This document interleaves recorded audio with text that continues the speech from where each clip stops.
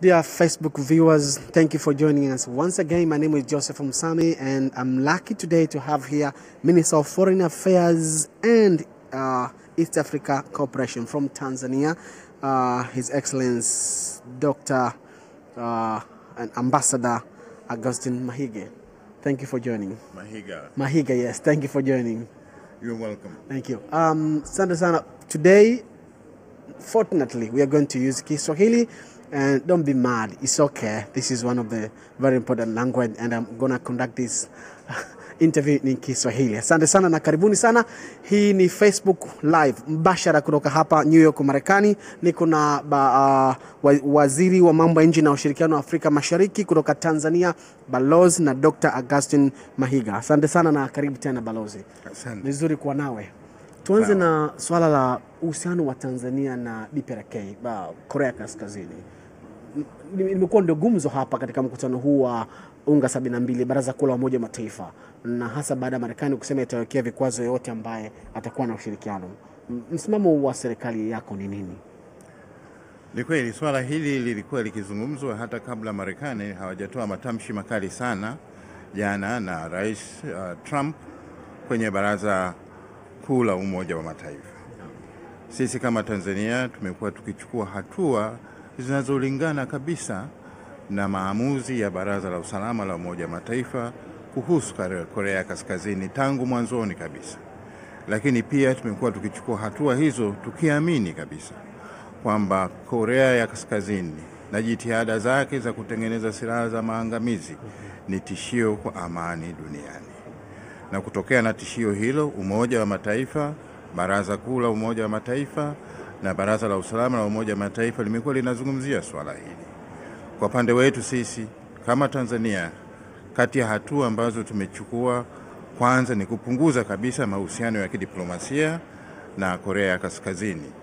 Mpaka sasa sisi kwanza hatuna ubalozi kule Korea Kaskazini, lakini pia tumepunguza sana idadi ya wafanyakazi wa kidiplomasia pale Dar es Salaam kutoka kule. Pili, tumechukua hatua katika kufuta uandikishaji wa meli za Korea Kaskazini na kupeperusha bendera ya Tanzania kwenye meli hizo, kitu ambacho Umoja wa Mataifa na Baraza la Usalama hasa lilikuwa limeagiza kwamba vitendo kama hivyo visiendelee.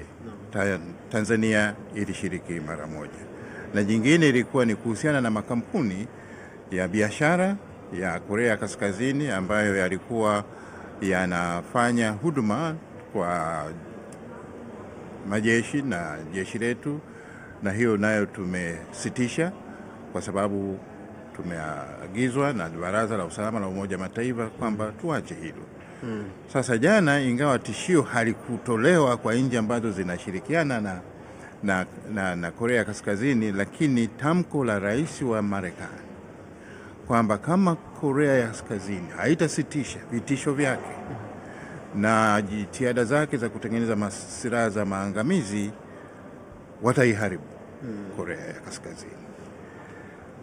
Tamko hilo lilikuwa ni zito sana. Halijawahi kutokea tena katika Umoja wa Mataifa, labda tangu tishio lililotokea kwa Khrushchev na Kennedy mwaka 1962. Sasa hili ni zito sana. Kwa hivi wote ambao tumesikiliza, kwanza tumeona umuhimu wa swala kama hili lichukuliwe hatua kabla halijafika mahala ambapo italeta vita za maangamizi.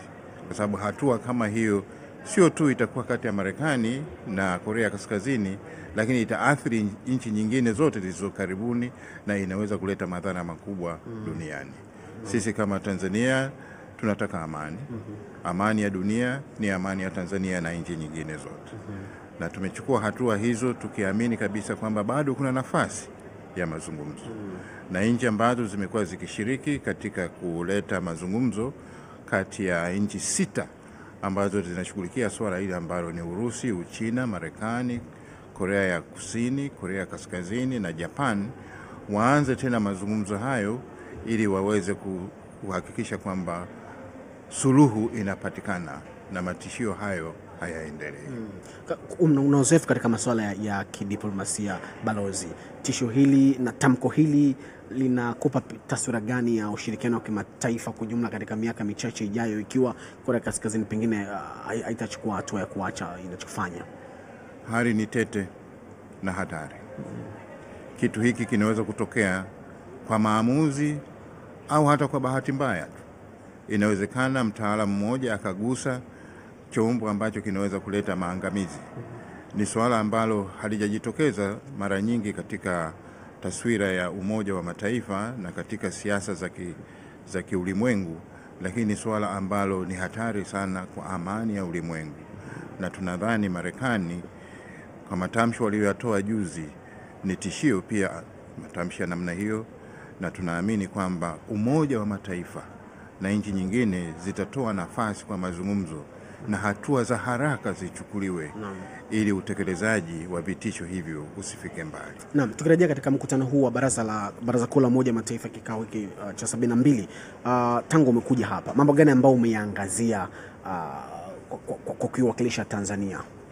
Mpaka sasa hatujatoa tamko letu, tutalitoa siku ya Jumamosi, lakini kauli mbiu ya mkutano huu ilikuwa ni nafasi ya watu katika maendeleo endelevu na hasa vijana, na hilo limekuwa likizungumzwa.